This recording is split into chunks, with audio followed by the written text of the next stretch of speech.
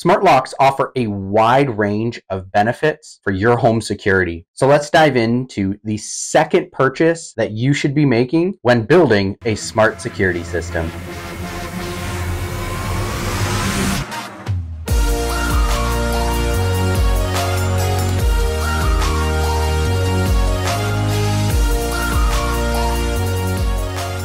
As always, before we dive into today's video, I just want to provide you a recap as to where we are in our series right now.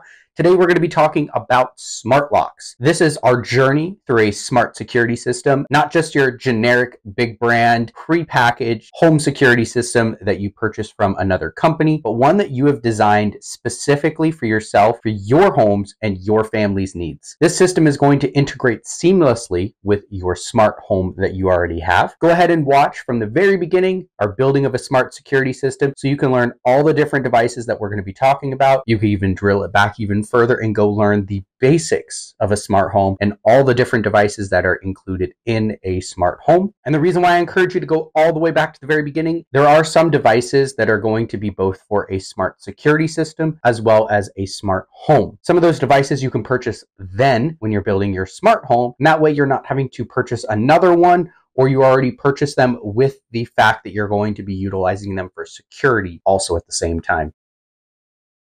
So Ian, what exactly is a smart lock? You have your generic lock on the front of your house that is opened with a key. We then started having locks with a keypad on them on our home, which gave us the ability to not have to carry keys. You put in your code and the door unlocks for you. You were able to put in different codes for different people, and it made it a lot easier to allow people in your home that didn't have a key. But now, with new technology, we have smart locks. These go beyond just the regular key and keypad. They generally still have those capabilities, but now we have things with Face ID, we have things with fingerprint scanners, you can open your lock with an app, or even with proximity sensors or the NFC in your phone. So you can tap your phone or even your watch to your door lock and it will open for you. So generally speaking, a smart lock is going to be a lock on your door that has any of these features. And these smart locks don't just pertain to the front of your house. These can go on other doors in your house. I even see ones that people put on their bedroom doors for being a parent. You don't want your kids coming in at certain times of the day.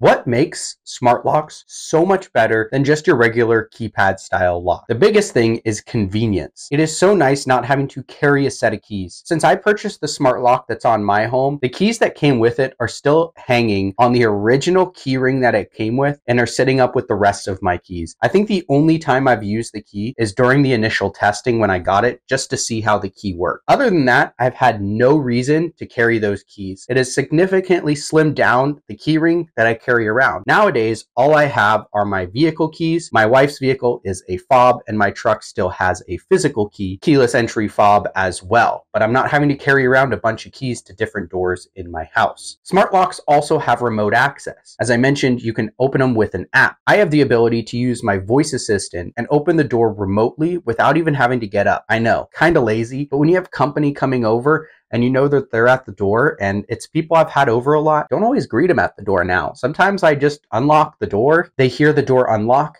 and they come in themselves. The other awesome feature is whenever I have people come over that need access to my house and I might not be home, I have the ability to unlock my house remotely so I don't have to physically be there. What also goes along with the ability to let certain people in your home is you can give them access or temporary keys or temporary codes to be able to access your home. You know you have a contractor coming over, you want to let them in the house, you already know them and you're comfortable with them being there by themselves, you can give them a code and it's going to log when they come inside that home. You can give it for a temporary time frame or a long time frame, or you can make it permanent like I have done with some of my friends and family. This type of access helps you increase security because you know when your door is being unlocked and locked. So you can see when somebody is accessing that door. This also can be tracked with contact sensors or motion sensors, but it's nice knowing when that door is locked and unlocked and getting notifications letting you know that that door is locked for you. Along with the activity monitoring of knowing when the door is locked and unlocked, that is just a full-blown safety measure. Right now, I have mine set up so that at a certain time of day, I believe it's 9 o'clock at night, the door will start automatically locking for me. If the door's been unlocked for 3 minutes, it will lock itself. This will continue happening until about 8 o'clock in the morning. I do have the option to turn on a setting so that anytime my door closes, it automatically locks itself. I found this kind of annoying, especially with little kids, because we'll go in and out of the house a few times, especially if we're playing outside. If it's hot or if it's cold, I'm closing that door and I don't want it locking automatically every single time. So right now, I just have it set up to happen at nighttime. I can have it automatically lock my door, and I get a notification letting me know it's been locked. So I always know when my door is locked, and I always know when it's not locked. I mentioned being able to unlock my house with a voice assistant. This is one of my favorite things, is integrating it with my smart home. So now whenever somebody rings my doorbell, if you watched my last video, you can see what happens when somebody rings it. I then have the ability to offer a voice prompt to automatically unlock my door immediately following that. It creates a very seamless transition, and I'm not feeling like I have to actually go unlock my door every single time. All of these features we've talked about are really wrapped up into two main different situations. The reason why you should be considering a smart lock is, one, for the safety aspect or security aspect of it, also for the convenience. It's just a lot easier, and with those two, it creates a peace of mind of knowing your home is secure. Two favorite features of having a smart lock are not having to use keys, and in my case, I have a fingerprint scanner on mine, and that's how I use it, as well as the activity log monitoring. So I know when somebody is coming and going from my home.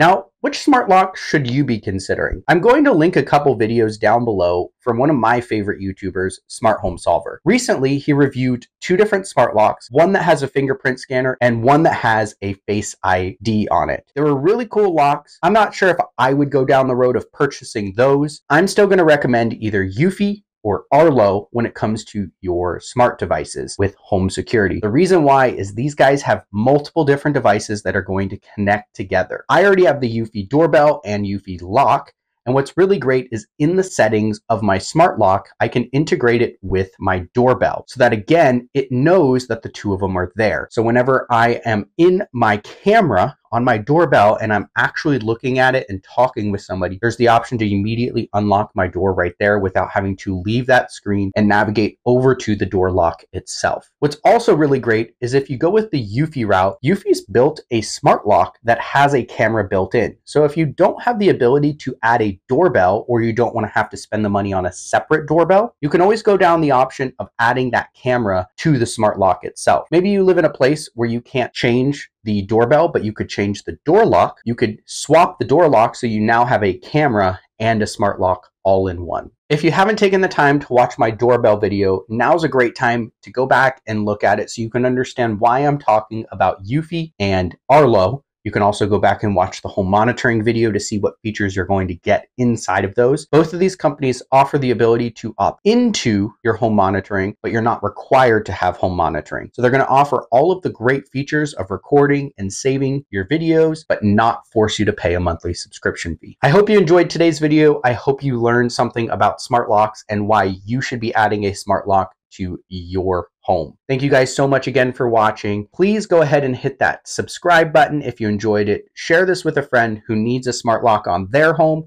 Comment down below which smart lock you're using. Tell me about one that maybe I don't know about or that you found that's super unique. Go ahead and hit the notification button as well if you want to be notified whenever a new video of mine drops. And don't forget to hit that thumbs up button as well. It always helps the algorithm whenever you guys interact with my videos. I thank you again so much for watching. We'll hope to see you guys again next week now. Bye-bye.